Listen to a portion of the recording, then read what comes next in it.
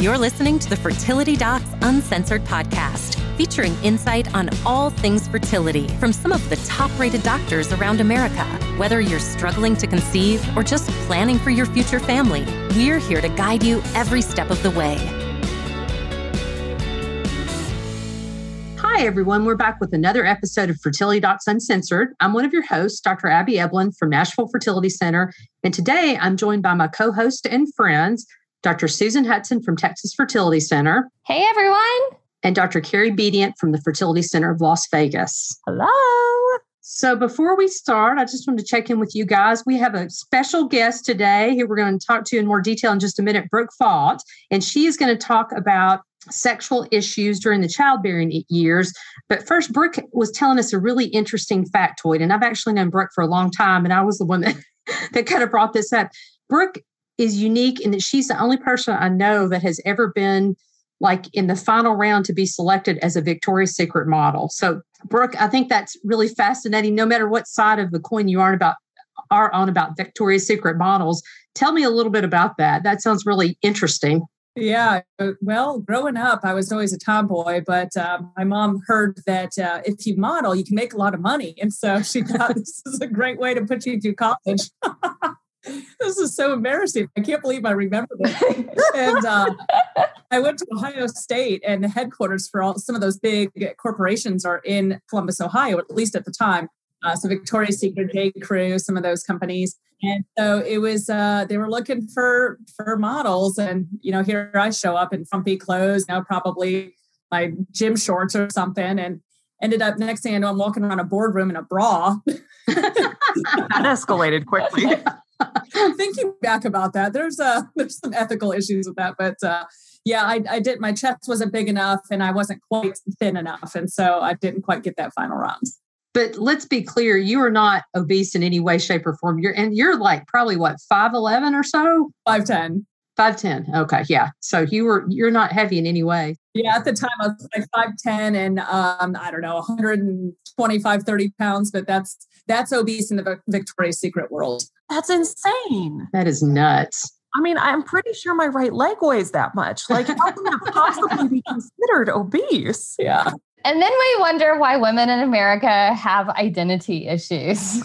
Right. Absolutely. So did you go on and do any other modeling while you were at Ohio State? Was that the end of it? Oh, this is even better. You know that this is a downward spiral. So the best job I got from modeling was I became a Jim Beam girl in college, which is totally not what my mom had in mind.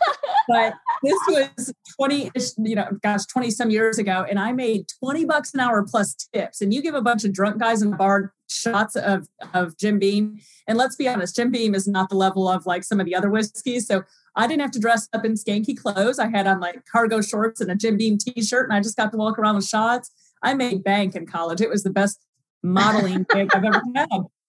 That's great. That's awesome. That's like a lot of my patients right now do those types of jobs. Because of course in Vegas, this is prime marketing territory for all of those places. And so, you know, I regret to inform you that if you had ever done that in Vegas, you would be wearing a lot different outfit than cargo shorts. Yeah.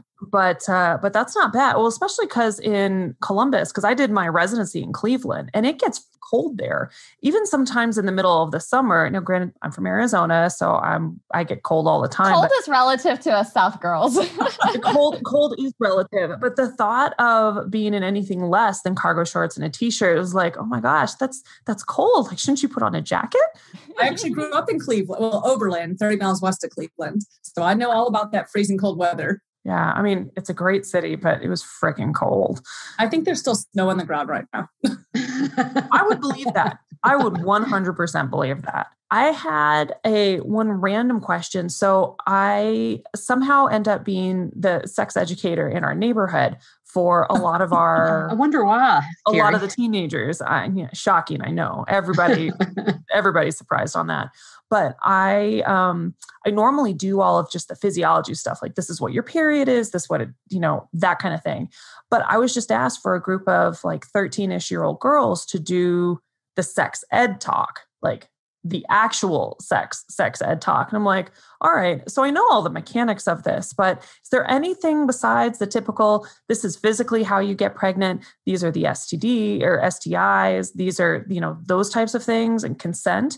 Like, anything else you think I should be putting in this talk? I think it's so important to understand the terms like body parts, and not just vagina, but vulva, clitoris, urethra. I just had a gal the other day that was 75 years old, and she didn't know, as her words, how many holes she had. She didn't understand there's a urethra and a vagina that's separate. She thought the urethra and the vagina were together, which they're very close in proximity. And technically the urethra opens, of course, into the vagina, but she didn't understand that differentiation. And so, and then she's like, and then I have an anus too. But she goes, I feel so stupid. But it's so many women don't know those terms. And I think it's important to be able, like, when they come to us to describe their symptoms, to understand and be able to use those terms, but also a safety, so especially for younger girls, like, heaven forbid, if they were to be inappropriately touched, fondled, or whatnot, they can specify exactly what happened versus like my down there or my hoo-ha or whatever cutesy term. That's a good point. Yeah. Okay. I'll put that on my list. Thank you. Good luck with that. That's a tough one. All right, Carrie. So you have our question of the day from our listeners, I think, right? I have it this time. Okay, Susan, you go. All right. So our question of the day is, because of an autosomal dominant genetic condition, my husband and I will likely be pursuing IVF to ensure we have a healthy baby free of the syndrome. Is IVF easier, different, more successful when it's not done for reasons of infertility? Thanks. So let's first of all define this autosomal dominant genetic condition thing. So autosomal dominant is referring to how a gene is passed on. So if you have listened to any of our genetic episodes, when we do carrier screening, what we are looking for is the status of the two genes that everybody carries for any given trait. And so when you have these two genes, one's coming from whoever's providing the egg, one's coming from whoever's providing the sperm. And if they're both functioning normally, fabulous. If they're both functioning abnormally, then you have the disease. And if one is functioning normally and the other is functioning abnormally, you're considered a carrier. So when we talk in those episodes, that's all about autosomal recessive, meaning you have to have two bad genes to cause a problem. Autosomal dominant is different in the sense that you only have to have one bad gene to cause a problem. So that means all of a sudden, if one person has it, their children have a 50% chance of having whatever the disease that gene codes for is. And so it goes from being a random chance of having two partners who might have the same faulty gene that's hiding to all of a sudden, okay, this is a big deal. And it just takes that one person, to have a 50% chance. And so that's what autosomal dominant is referring to. So that's why it's such a big deal for this couple, because many autosomal dominant conditions are big, bad, and ugly. And you really want to avoid passing them to your kiddos if you have that ability. Well, the other important thing to note about IVF, I think certainly if a patient's doing it for those reasons, we assume that probably they're healthy and probably they're going to have a pretty good chance of pregnancy, although age still is important for those patients as well. The other issue is if the patient is under 35, she's probably going to produce a good number of eggs. But unfortunately, about half of those eggs, statistically, as Carrie mentioned, are going to be genetically abnormal. And those are going to be ones we're not going to want to transfer. And so it's about quality and it's about numbers. And those issues still apply even in this situation. So one thing we've mentioned in previous episodes, especially in our episodes that we've talked about individuals that are in same-sex relationships, is that sometimes it's hard for those patients to understand and realize that 15% may have an infertility issue, that they were never aware of it because they didn't try. And I think people with autosomal dominant disorders are often in the same boat, because this is a disease that they themselves have. They're very aware of it. It has probably affected parents, grandparents, maybe even siblings. And so a lot of these people, in my experience, they have intentionally prevented pregnancy for whatever time period. Oftentimes we see these people when they're in their mid to late 30s, because now it's like, okay, we're we're secure, we have jobs, and we financially can afford IVF, or, we're in jobs that have financing for IVF. They kind of have their ducks in a row. And it's not like, oh my goodness, now I have to do fertility treatment because we just couldn't get pregnant. It's a very planned out process. And there is a sense of control and understanding that still in that sense of control, there are still things that we are going to learn that even with our testing, we may not find out. I always say that IVF is not only therapeutic and that we're helping people get pregnant, but it's also diagnostic. There's some stuff we're just not going to know until we see what's happening in the lab. And so going into it with the awareness that just because you're going in for it for that reason does not mean everything will be smooth sailing. It increases the chances that it will be smooth sailing, but realize that, it's kind of like building a house, or you buy a house and you're going to renovate it. You watch all those renovation shows and it's like, oh my goodness, look, I bought a house that's 100 years old and the electrical work has to be redone. That's not a big surprise. If you happen to be in your 40s, you're probably going to have some egg issues. It's that type of thing. So just going in there with an awareness, and obviously I think this, listener has an awareness, otherwise they wouldn't be asking that question. But it's a stressful thing to go to, even if you're going through it for that point, because you're hoping you're playing an odds game. You're in Carrie's backyard in Vegas, and that 50% of the embryos you create are probably going to be chromosomally abnormal. And then 50% of the ones that are normal are likely to have the disease. And so we usually want to push the ovaries a little bit harder in these situations. We oftentimes counsel you may need multiple rounds of retrievals in order to get the size family you want, just because, like Susan said, we know that 50% are going to not be usable because of the presence of that autosomal dominant gene. Plus, you've got the age-related aneuploidy, so the number of embryos that have an abnormal number of chromosomes in them, that doesn't necessarily overlap of, okay, well, you've got 50% that are abnormal because of the gene, and then X percentage based on your age that are going to be abnormal due to the poor separation of chromosomes that just comes with age. And unfortunately, those two numbers don't necessarily land right on top of each other. They can be in addition to. So we often counsel, be prepared to do this multiple times and kind of keep an open mind. Your doc's going to give the best protocol that she can and is going to learn from the first one. You may need more than once. For your sake, I really hope you've got PCOS and a crap ton of eggs that are just dying to come out into the world to make all this easy. And on that note, I'll introduce our special guest today, and her name is Brooke Faught, as I mentioned earlier. She's with the Women's Institute for Sexual Health here in Nashville, and we're really fortunate to have her here because many patients have sexual dysfunction issues, and she's a really great resource to have around. So I really appreciate her coming on the show. And Brooke wants to talk about low libido during childbearing years. And I assume you picked that topic because you probably see a lot of patients with those types of complaints, I bet. Oh, yeah, for sure. I see women of all ages in my practice, from 16 on up to, 100 sometimes. And I treat a variety of sexual and urogynecologic concerns. However, distressing low sex drive is hands down the number one complaint that we hear in our practice. And while we see it in all ages, the reasoning behind it varies. For instance, in the younger patients, the teens and the 20s, oftentimes it's, lack of knowledge, lack of experience, lack of awareness of their body, and self-pleasure leads them to not really enjoy sex so that they don't crave it. During childbearing years, we know, especially when you throw in fertility, the stress of getting pregnant, being pregnant, if feeding a child, whether nursing is involved, raising little humans. I mean, it's so difficult to focus and to tap into sexual energy when you're so distracted. And women tend to be mentally multitaskers. So our brains are geared towards focusing on 50 things at one time, which is great during the childbearing years. Really crappy for sex, though, because if your brain's distracted, that inhibition that needs to kind of shut off. So you're not worried about the kids. You're not worried about that thank you note. You're not worried about baking that cake. You're not worried about work. All that should shut down when you're focusing on sexual desires. And the distractions can just absolutely kill libido on top of just other stressors.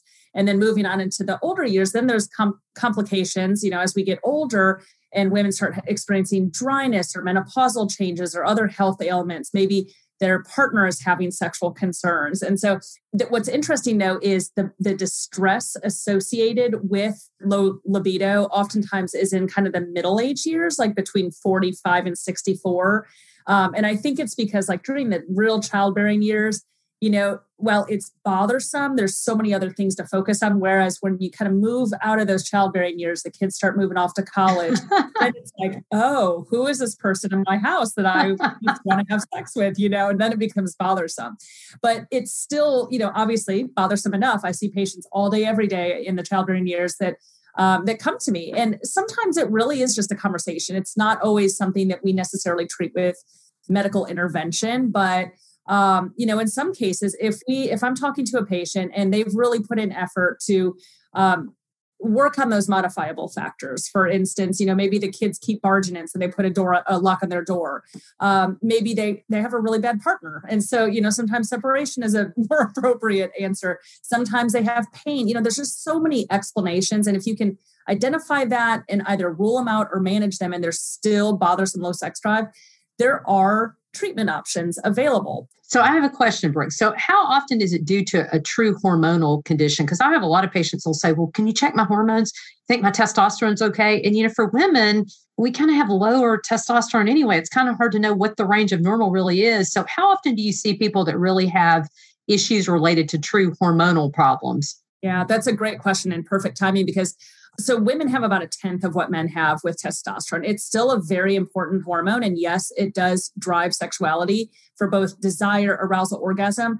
However, a consensus paper actually just came out, and I can send that to you, Dr. Eblen, on how and when to use testosterone in women. And right now, we still do not have an FDA-approved testosterone for women, not because we don't have evidence on safety and efficacy, but rather the last company that went up before the FDA, they had a patch, I believe it was called Intrinsa, and they had about $1 billion worth of research into their studies and everything that they presented. And while the safety and efficacy appeared to be pretty positive, the FDA said, okay, that's great, but we want 5 more years of data, which was going to equate to another $1 billion worth of research. Yeah. So unfortunately, they just didn't have that funding. They shut down, and all research in the US just kind of took a back seat. But this new publication basically addresses basically how and when to use testosterone. And what we know is that, yes, younger women certainly can have low testosterone even for their age category, but testosterone replacement seems to be most efficacious in the peri and postmenopausal years. So for a younger patient that comes in with, sometimes I will look at their testosterone, usually related to contraception. So certain oral estrogens, especially synthetic estrogens, can cause a rise in a protein called sex hormone binding globulin. And it basically binds up testosterone, renders it useless. And so the symptoms of low testosterone are related to an outside factor. So changing their contraception or whatever is causing that can sometimes be the treatment versus giving them testosterone. But usually if a younger patient comes to me, I'm not checking blood work. You don't have to run hormone testing for the most part. But in my patients after around the time of peri and postmenopause, in those cases, sometimes I'll check a testosterone, I'll check a sex hormone binding globulin, and a dihydrotestosterone. And those are the 3 key numbers that help kind of guide me on when and how to use testosterone.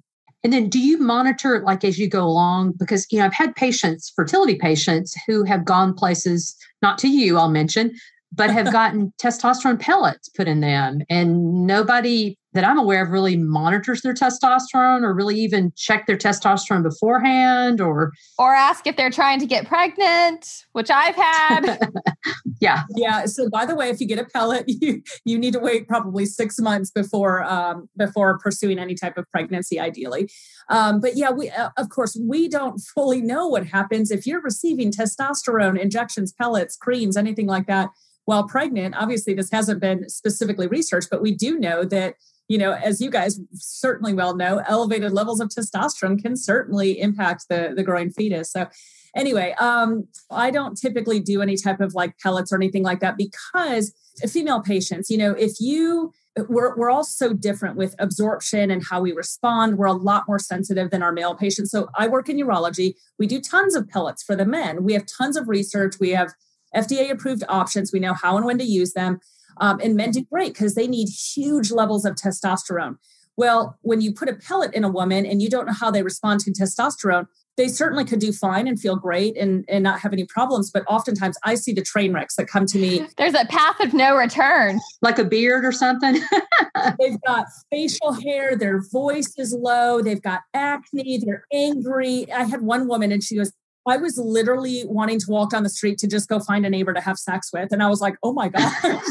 And so it is scary. I think maybe in the future, there will be a time and a place, but 100% for a patient that is wanting to get pregnant anytime in the near future, I think it's a terrible idea. So I have what I call my keeping up with the Joneses question. So for our women, 25 to 45, which is our main kind of age group that we see, we'll have couples who come in and, the quintessential question is, how much sex is normal? Right. Because, I sit there and I read histories of people who, every single person who comes in, one of the questions is, how many times a week do you have intercourse? And I can say what I see in my childbearing population is a whole heck of a lot lower than what the general population thinks is actually happening out there. Yep. So what's your insight? Well, the research that we have to date is usually twice a week is average. However, that, of course, is taking into consideration a wide spectrum. So certainly, I have patients in my practice that have sex once every month or once every 2 months, and they're fine with that. And then I had a patient one time that came in crying, and she and her husband, she was like, we used to have sex 6 times a day, and now it's only once or twice a day. What's wrong with me? And I was just like, how do you get anything done? I don't understand. I was like, it's probably life. You're trying to probably do other things now. But no, it's just, you're right. It's that perspective on what's normal. And then when you have partners, you've got 2 totally separate personalities that have a different sexual appetite, that also have, different opinion on what's normal and what they want and, what they crave and how they do it too. There's just so many parameters that go into this. Yeah. And so sometimes sexuality education or sex therapy can be really helpful when there's that kind of disconnect on reasonable number of times. So I feel like this is a thing that I see the most often is that a couple comes to see me and the biggest question they have, and you can tell that they're trying not to bias me with how they're asking the question, because like both of them get the same kind of, outward appearance, facial expression. They're okay, we need to ask you, how much sex should we be having? How much is too much and how much is too little? Because I see most often it's husband wants to be having sex all the time. Wife doesn't and wants to like funnel it into this 1 5-day window period. Or sometimes you do get the reverse where the husband's like, oh my God, I am so over this. Because of course, if you're having sex on demand, that's a job. That's not a pastime. And so how do you deal with those couples that have not only different drives, but have the different fertility drive where they're trying to figure out what do we do and how often do we do it? And there's big trauma between them as a result. Yeah. And having worked in infertility a while back, I have a unique perspective. And for my patients that come to me that are either in the midst of fertility or about to, or having recently gone through fertility, I feel grateful to have that perspective because I used to see that all the time. I even remember having one patient that went through fertility simply because of lack of sex drive. She's like, I just can't have sex enough. I don't want to. And I think she had some pain too, but it was really kind of eye-opening. But that's where I was saying like sex therapy can be really helpful. So I'm more the medical side of things. So for patients that they come to me, I'm trying to find a biological explanation for their symptoms. I cannot function in my practice without my sex therapy colleagues. And oftentimes it just takes this unbiased opinion to come in and say, listen, let's break it down just like you would with any marital concern or relationship concern. And just being able to have those conversations. So the other thing too, I know that probably all of you work with counselors that are familiar with fertility and experience with fertility patients. Sometimes that can be helpful as well. But in my case, I'm not a psychotherapist by any means, but I certainly do a lot of psychotherapy. Yeah, that's what we say too, And just normalizing that. I'll just explain to patients. I'm like, listen, this is a common complaint. You're not alone. And sometimes just that simple phrase, I just see people go, okay, good. Because like you guys said, it's just, there's this misrepresentation of like how other couples are out there just having sex wildly. And it's so easy. And it's not. Women are not designed to enjoy penetrative intercourse the same way that men do. So with a heterosexual couple, it's definitely a bit tricky. But then there's also the difference between how much sex and how enjoyable, how pleasurable is the sex. And not just physically, but also emotionally, spiritually, that whole connection. And that's where in some of the clinical trials, because we actually have 2 FDA approved medications now for premenopausal, so women before getting to the point of menopause, childbearing years, women with distressing low sex drive with no other modifiable factors. And in the clinical trials, they found that these medications didn't necessarily increase the frequency of sex, but rather the quality of sex. So instead of, let's say we've got a heterosexual couple, a male, a female, let's say the male partner wants to have sex 5 times a week, the female wants to have sex twice a week. But because the male partner wants it so often, the female partner never gets the opportunity to desire it or to initiate it. And so what they found in the clinical trials is it shifted where women were initiating more often, but the number of sexual encounters maybe only increased by a few. And so it's really difficult, as you can imagine, to measure sex, especially when you're in a clinical trial like that.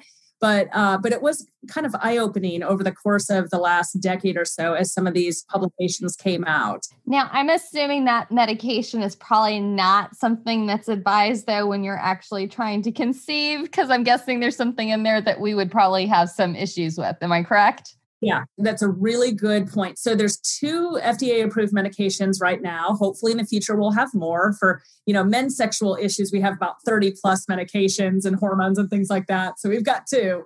But anyway, there's one called Addyi. Flibanserin is a generic of that. It's a daily pill. So you have to take it every night at bedtime. Takes anywhere from like 4 to 8 weeks, depending upon the patient's response. It works. I hate to use the comparison to depression, but you know how for patients with mood issues, they take a medication. It doesn't work immediately. It takes a while for it to kick in. But instead of working on serotonin, which a lot of the mood stabilizers work on, this works on enhancing dopamine. So it's real specific. It's kind of similar to Wellbutrin, but a little bit more specific in the sexual health realm. So at about 8 weeks, women start to notice that they have more sexual thoughts and fantasies. It works in about 50% of patients. And in my experience, it either works really, really well. Women say it's like this light switch went right back on, or it doesn't work at all. So it's kind of hit or miss. But for fertility patients, a daily pill that you have to take for 2 months, if you're in the midst of a fertility treatment, you think you might get pregnant, you're not on contraception, those are bad times to initiate something like this. Something that might be a little bit more appropriate at that point would be something called Vyleesi, which is the newest agent on the market. The generic is called bremelanotide, and it's a melanocortin receptor agonist. Also works by enhancing dopamine in the brain. But it's an on-demand. So it works within about 45 minutes and lasts upwards of, in my experience, like 16 to 24 hours or so with my patients. Again, it's kind of 50-50 with regard to efficacy. It's fairly safe. The biggest side effect is nausea, but because it's a short-lived medication and usually it's pretty mild and transient, it usually goes away after that first injection.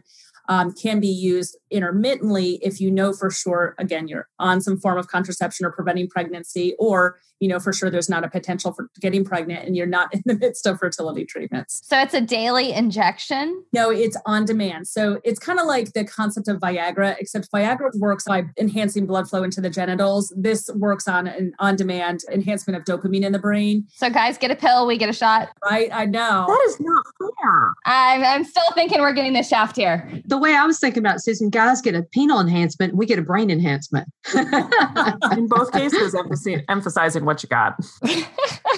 So, Brooke, I have a question. So if it's not a hormonal issue, and thinking in terms of our infertility patients now, if it's not a hormonal issue and you wouldn't recommend taking medication in those patients, what are some behavioral things that you recommend for your patients that would be applicable to our patients with infertility? So good question.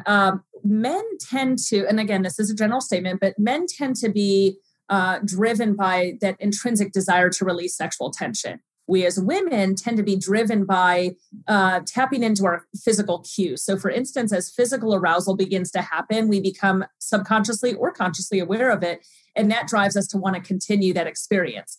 that can occur from our partner saying something really nice to us, or watching erotica, or reading something romantic, or thinking about a past positive encounter. Those are all cues that the limbic part of the brain processes and can subconsciously lead into physiologic arousal, which can be the genitals, the nipples, whatever is the more erogenous area. But as that again occurs, arousal happens before desire. So I don't want to say it's rare, because women can certainly have spontaneous desire, but generally it's a more complicated pathway. So because of that, women have to be a bit more intentional about prioritizing sex. And I hate to say that, because it's frustrating, for a woman that is, going through fertility, might have small kids at home, either working inside or outside of the home. There's just 50,000 things. And then to say, oh, by the way, you also have to focus on prioritizing this other thing. It does oftentimes become a chore. And so getting creative, even you don't have to spend a bunch of money, but just taking time out, having somebody watch the kids for, a period of time. If during fertility treatments, if a patient is noticing that sex is becoming, like you guys mentioned, a chore, or it's becoming monotonous and forced, maybe taking a month off to just kind of enjoy things and just have spontaneous sex. Don't monitor your cycles. I know that's not always reasonable for everybody, but getting creative with location, positioning, just simple positioning, bringing in, romantic novels, reading to one another, just changing things up oftentimes can be exciting and new to the point where it enhances the experience for both partners. Those are some great tips. Well, ladies, any other questions that you guys have for Brooke? This has been great. I could probably go on for a while, but I think our time is almost up. Any other thoughts? No, those are fabulous ideas. Thank you so much, because this is something that we all hear all the time and don't necessarily have great access to getting people into somebody like you or your team. And so it's always helpful to be able to get some perspective. Yeah, absolutely. Thank you so much for joining us today. Absolutely. It's been fun. Yeah, this is great. Brooke, thanks so much. And to our audience, thanks for listening, and tune in next week for more. And be sure to subscribe and leave us a review in iTunes. We'd really love to hear from you. You can also visit fertilitydocsuncensored.com to schedule an appointment with any of us or submit any specific questions you have about infertility. All questions will be answered anonymously on our Ask the Doc segment, so don't hold back. The more, the better. All right. We'll see you all soon. Bye, guys. Bye.